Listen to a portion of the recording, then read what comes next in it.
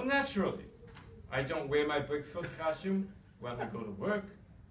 Hang on, Bigfoot has a job? Of course. I have bills to pay just like everyone else. But you're a monster.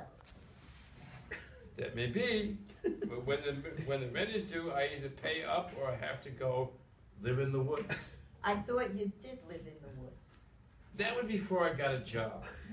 Okay, I'm not sure I'm buying any of this, but for argument's sake, what exactly do you do for a living? Should I call you Mr. Big? Sure beats calling me Mr. Foot. I'm actually not sure what I do for a living. I'm a monster. My short-term memory is not very good. Boy, is that true. I think I'm a pickle, sorta, in the canning factory. A pickle sorta, really?